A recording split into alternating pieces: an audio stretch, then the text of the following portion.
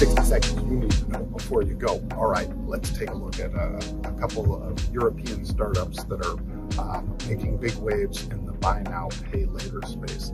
Of course, you've heard of Klarna and Affirm. This is buy now, pay later for consumers. But these two that I'm showing you now on your screen are buy now, pay later for business, B2B, business to business. So keep an eye on those. Both of these are out of Europe, and apparently, according to my friends at CNBC, making really big gains and potentially will be the big winners in the space.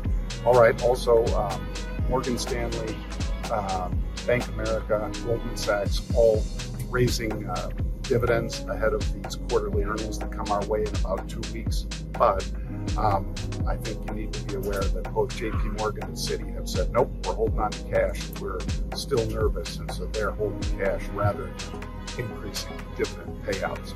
I am John DeJarian, just did a fun shot with my friend Brian Sullivan on Worldwide Exchange, now flying off to LA for some meetings.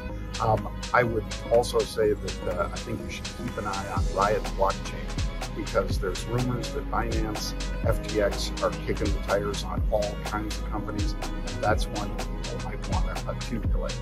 RIOT calls very busy yesterday. Bang! Check out 3 at 3, 3 p.m. Eastern, and Pete's the Take at 10:30. See you soon, my friends. Bang!